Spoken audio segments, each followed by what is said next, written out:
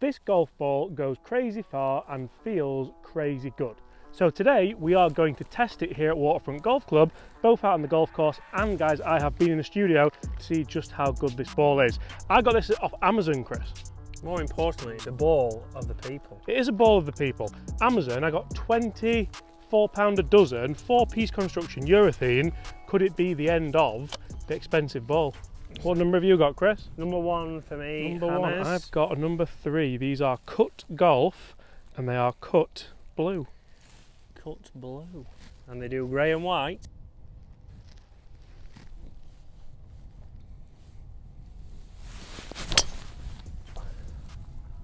Coming back. Well, for the first swing of the day. Got a long way, I'll give you that. It has. Not necessarily the right direction. So the big thing that I look at testing golf balls is not only how good does this ball perform, but how good does it look and how good does it feel. So if it doesn't feel that good, I'm probably not going to use it in a competition or playing with my mates. I think it looks good. It's got a lovely white urethane cover on there, so that's a premium rubber or premium plastic, should I say. It should perform and feel soft. Right, anywhere left of that, Chris? Would anyone let James on his golf course with those high socks? No. Used to have to wear these, remember? You used to. Not anymore. Ooh, when you hit drives like that, Chris, you can wear whatever socks you want. That is a cracking shot. Sounded a bit tinny. Yeah, it was a little bit tinny, probably harder than I would have hoped. Yeah, Be really interested to see how these balls perform against a Titleist Pro V1, which is what we're going to do later in this video. Stay tuned. So, 2 incredibly struck drives there, and I found this video very interesting, guys. How many of you buy golf equipment from Amazon? I've been doing it recently and having quite a lot of success. Hopefully this will be a successful video as well. Not a bad price. Not a bad price at all. 4-piece ball with a urethane cover. Or a urethane cover even. Stay tuned, we're going to cut it open as well and see what it looks like inside and how that might affect the ball's performance. I'm going to put this out there, Chris. Yes, you are on the wrong fairway, but that's gone miles, hasn't it? It has gone a long way. It's not a bad angle in, actually. Would you say you passed me? I'm about there, aren't I? All the way back over there, I think. Oh, it's delightful. That is really nice. Just the irons that keep on giving. That sounded incredible. Again, felt pretty good. It felt a little bit tinny off the driver, but off the Tacomo MBs certainly felt nice and soft, so a lot better than what I felt off the tee. Right, I'm on the correct fairway. I've hit that really good as well. It actually felt a little bit tinny, but it felt okay. How far have I got here? 100 yards? 100 yards, or just over. I'd say 110 into this breeze. Again, great ball flight off the tee. Didn't pop up at all. No, it didn't. It was a nice piercing flight. A little bit of a slip in the old backswing, but launching again can keep it nice and low. Yeah, just on the green. That's the beauty about that urethane cover. Whenever you are buying a golf ball, check what material the cover's made out of. Is it ionomer, is it elastomer, or is it urethane? Because the urethane is the more premium plastic or rubber, and it's going to feel softer and launch a little bit lower. Right, 2 balls on the green, chances for some birdies. Very interestingly, mine's got quite a lot of spin there. It's pitched there, and then it was a little bit cut. It's kind of taken this ridge and finished where it was, so not bad at all. Are you having a putt, Chris? Yeah, mine came in quite low, and it skipped forward probably 3 yards and stopped. So again, plenty of spin on it from a good contact from a fairway, even if it's the wrong one.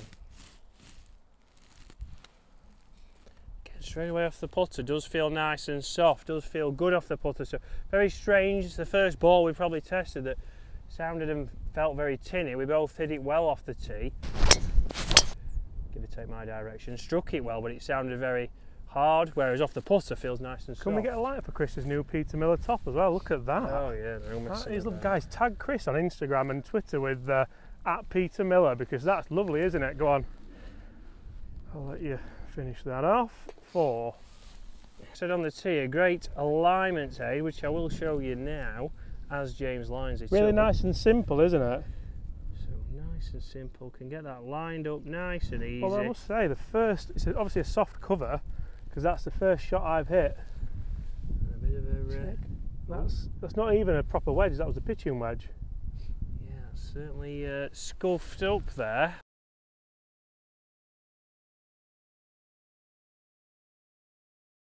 It did feel really nice actually. Did feel nice and soft, doesn't it? Feel soft off the putter. 4. I would have given him that, but we'll make him see it in. Par 5, par 3, and then we are going to look at the numbers and see just how good this does. That's cut really badly actually, but just how this does compare to a Titleist Pro V1, the #1 ball in golf, they say. So they say on the box it goes really long. That's going to help us on the par 5, surely. Fingers crossed. Another good drive, but a bit better direction for me on this hole, and the dream will be alive.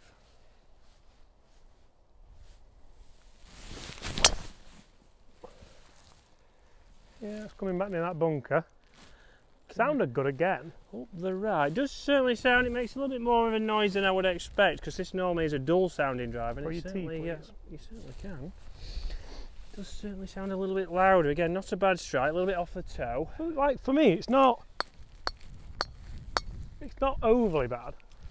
It's definitely not as soft as a Pro V1. It's because it says on the box that the feel really, really good as well. You can get used to the feel of a ball though. Certainly can.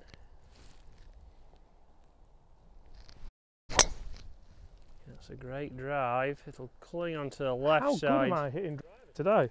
Left side of the fairway, a good angle in. Yeah, I mean, I really enjoyed, guys, I'm going to replay that ball flight again. That's a great drive. I love how low and piercing that is, just turning over.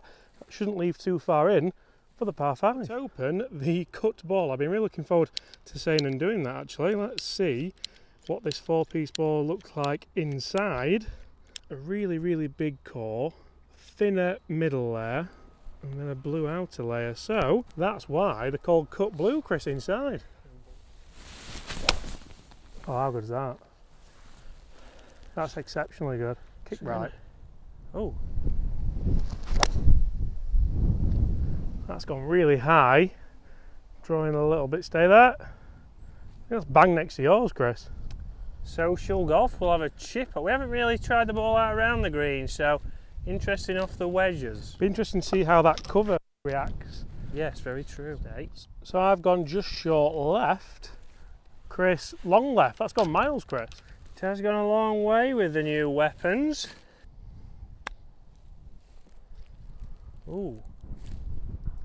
Nearly. It wasn't the best of strikes. Go in. Oh. Certainly not stopped as quickly there as maybe a more premium ball. No, certainly ran on. Didn't feel as soft there, but the strike wasn't great, so I can't really say we've done the ball justice. No. So a great roll. Give you that one. Had a lot of movement on it. A good roll. Yeah, I thought it was just going to stay straight, but that is 2 par 5s and we are both level going into the final hole, the par 3. Guys, let's have a look and see how this ball does perform in the studio compared to a Pro V1. And that cut's getting worse. Yeah, let's see how it performs.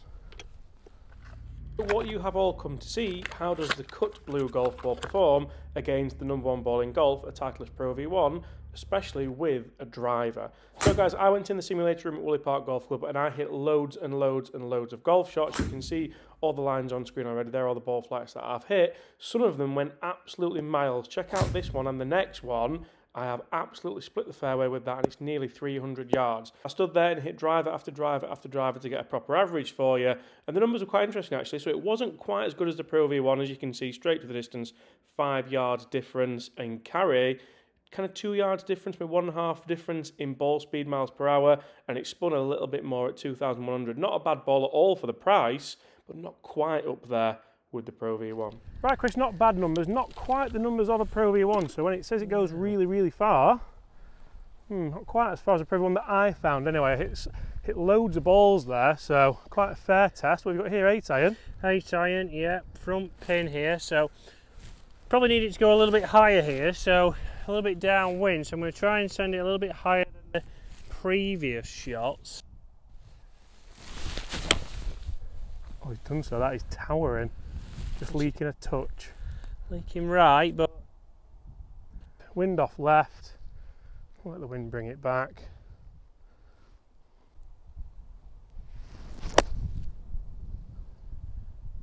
or just stay there. It's well struck. Well, that's a good thing to see. Again, it's not deviated much in the wind there. A well struck shot. Flag highs again, so just not moved on the wind. Can't really complain too much there. Well, it didn't go the distance for you. No, but again, jumped out of its pitch mark, which I'm more happy about. So let's get this out there now. Nice and shallow. Oh, that is so good. I called it, you know, you were going to thin that. Oh, well, I like your positivity. Great shot. Yeah, friends like you, we don't need enemies, do we?